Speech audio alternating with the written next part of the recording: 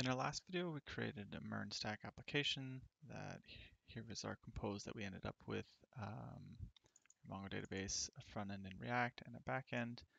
And let's just make sure that still works as expected. Start it up, and I forget what port it is. Maybe, no.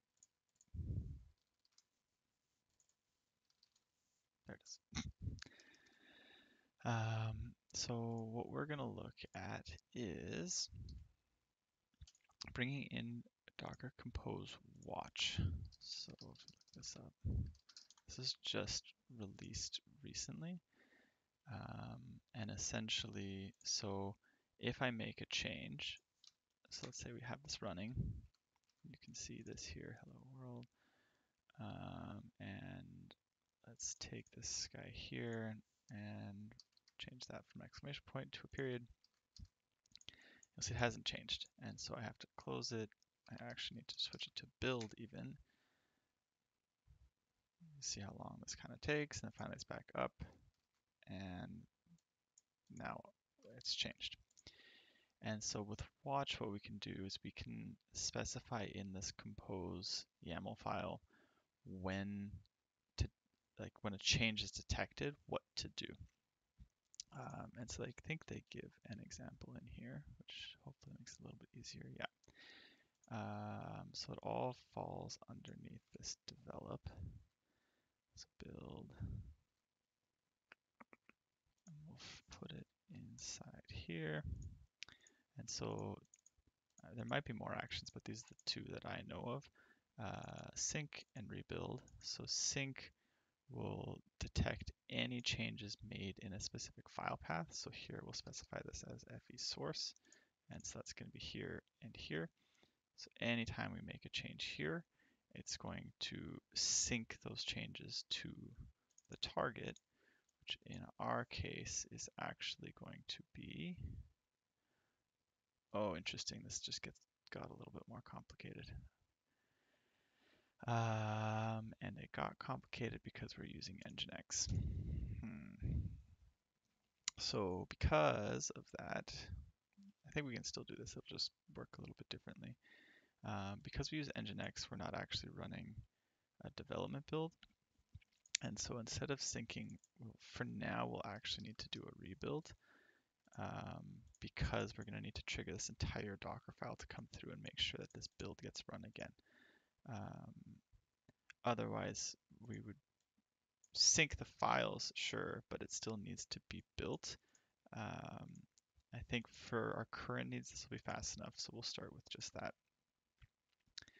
But ultimately, our files get copied here, and so on any change of these files, it's going to get,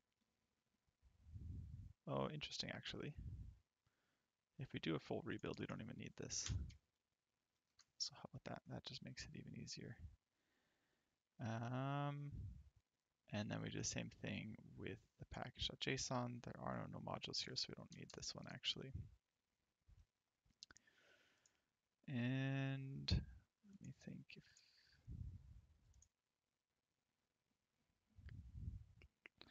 wondering whether we just set the path to the entire folder or not.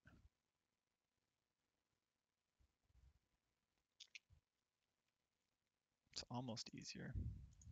So let's leave that. And we'll try this. So let's stop that all, rebuild it, and then does anything new show up to show? Oh, you know what? Sorry, that was wrong. So what you would have had to do is compose build first, and then a Docker compose watch. And now you can see it specifies what it's watching, which is this entire folder. And so now if I switch that back to an exclamation mark and save, you can see that, if I can get it to show correctly, it detected this file changed, and then it started this guy, and then it rebooted everything, which is a little bit overkill, but let's just show that it worked. So we have that. Um, so that's the most rudimentary version of that. Let me see how bad it is before I decide whether running.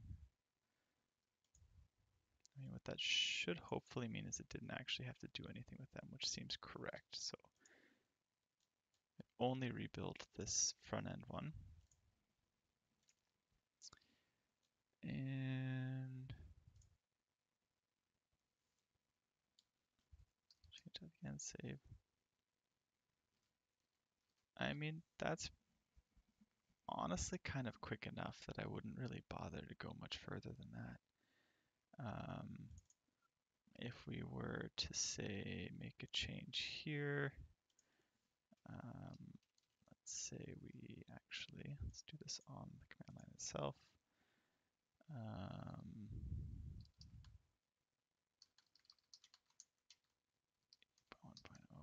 will this override it? We'll find out. No, of course not.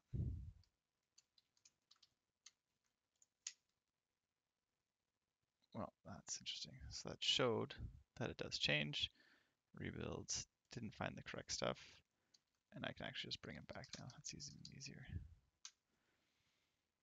So we install it. That's interesting. Oh, I'm in the wrong folder. Ay.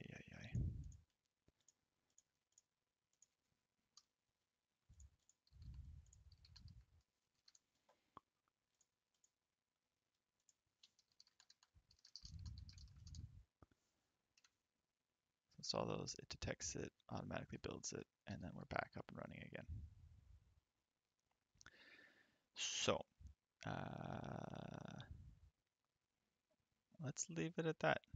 That's kind of like a super quick introduction to Docker Compose Watch. Actually, let's not leave it at that.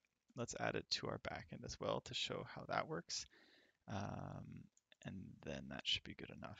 So we have pretty much the same problem in the backend where, let's say, we'll just hard code this to 44. So now it is running, but you can see that it's still returning the old value. If we were to close this down and bring it back up again, it's still going to, actually, sorry, we've just built it, so it's obviously going to show that. But again, I save this now, and we're still stuck at 44, even though we changed it. And so what we're going to do is a similar thing that we did before. So we come here, we'll bring this guy over. Oops. And in this case, we can showcase the sync, I think. That rhymes. So here we will do a split one. So here we'll have two different watches where we'll rebuild on change to package.json. And that's just to cover if we add a new package, the Docker file needs to be fully redone so it can install those packages. But what we can do now is, so if we take a look at that, don't need to ignore that anymore. And then we specify the target to be, let's see what it's, so it's sent there, copy, yep. And the other thing we'll need to change is the run command. So by default, this will actually, let's just show that. So let's actually we'll build. So we started and we can see that it's watching now, both of them. And we'll see that goes up. And then if we make that change again and save, it detected it. One error, copy files to blah, blah, blah.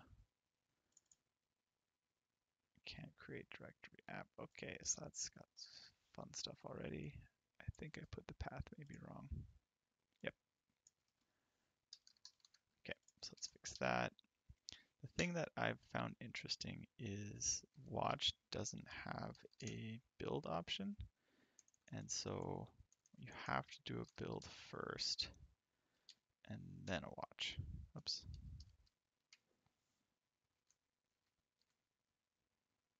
And so now let's go back, switch that to what it was. Save, still have a problem. Can't remove old file. Pretty sure this is the problem, and I don't have a better solution than just removing it right now. So if anyone who actually knows how to do this watches this and could put a comment, that'd be cool. But let's take that out, try this again, and are we successful? Save that, there we go. So now I can show that syncing B being backend after change were detected, but it's still showing this. And that's because the command that's running isn't listening for changes. And so what I was hopeful would work is this. And the funny thing is it works once, and unless something is changed today, it won't work after the first change. So we'll come in, we're back to 44, and then remove that, and you see it picked up the change. So this did exactly what we wanted, but now let's change this back. The changes got synced. Maybe this works, maybe it doesn't. Yeah, exactly. So the second change didn't get picked up correctly, and I'm pretty sure this has to be a bug in Compose Watch because, well, a mixture of Node and Compose Watch, because clearly it picked up the change. And if we take a look inside Docker, this guy, specifically the backend, and take a look at the files. So here, this is also kind of a useful view to see what's going on, and they nicely show you that it's been modified. Edit file. So here you can see that it has 55. And so what's happened is this node watch hasn't picked up the change, even though it does work. Will I be able to show this correctly? No, because it won't connect to the database, so I won't bother showing it locally. But this does work locally, just not inside the container. The best I've found to get around this for now is you can install node daemon, which is kind of the old way of doing this. I don't love that considering Node added that watch for a reason, but bring it in, switch this to node daemon. By default it watches, so you can just do this. And that's also not going to work because it doesn't know where to find it, so I think we should be able to do a node modules.bin node daemon.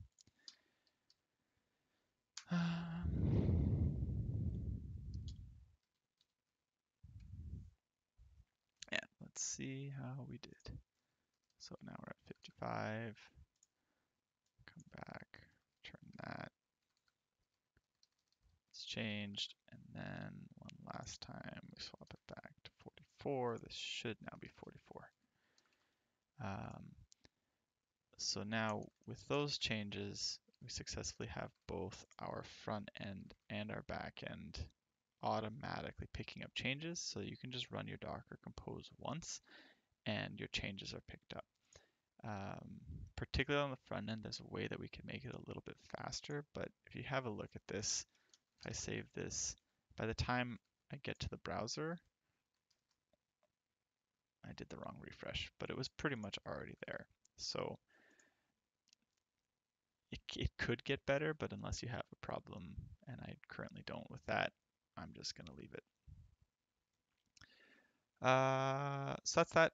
I'm going to see if I can reach out to Docker about what we found on the watch side of things with the node, so that we don't need to do this portion of it, and see what they have to say. Otherwise, that kind of concludes this video, and thanks for watching.